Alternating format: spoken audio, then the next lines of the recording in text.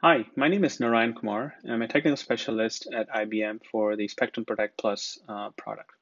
Today, we're going to actually focus on the replication feature, which was introduced in 10.11 of the Spectrum Protect Plus release. So we're going to focus on a couple of use cases. The first one is a DR.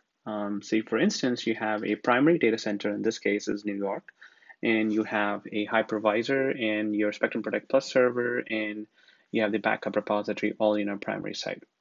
With this new feature, now you can actually replicate the backup repository to a remote offices, to your branch office. In this case, would be San Francisco. Um, and once this is replicated, all your backup jobs, as based on the SLAs, you can enable them for replication. And as soon as the backup job is complete, it will actually replicate to the DR site. Now, in event of a DR scenario, what you would need to do is, say you lost your primary site, New York, and you have the San Francisco, you would need to just bring up a Spectrum Protect Plus server and attach the vSnap backup repository to the Spectrum Protect Plus management server, and now you can restore all the VMs and also the catalog and stuff. Now, another use case is just simply as replication for remote offices. So your remote offices in this case are New York and San Francisco, and Chicago being your primary data center. You can actually replicate your remote offices to your primary data center and vice versa.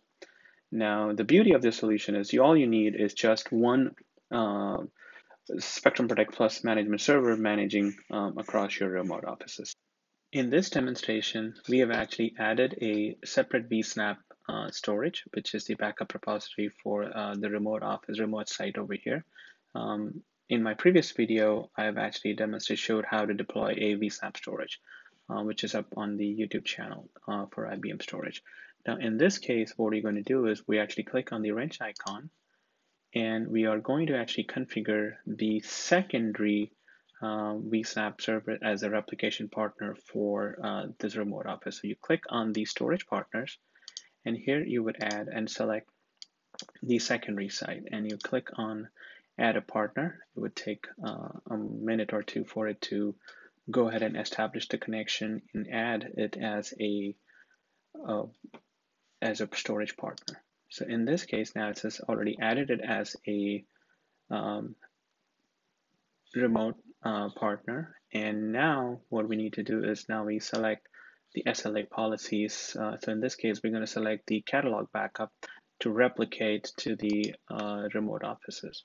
So we would select edit the catalog backup, and we would click on the storage replication, and you say enable replication, and the target site in this case is going to be remote, and you would actually save.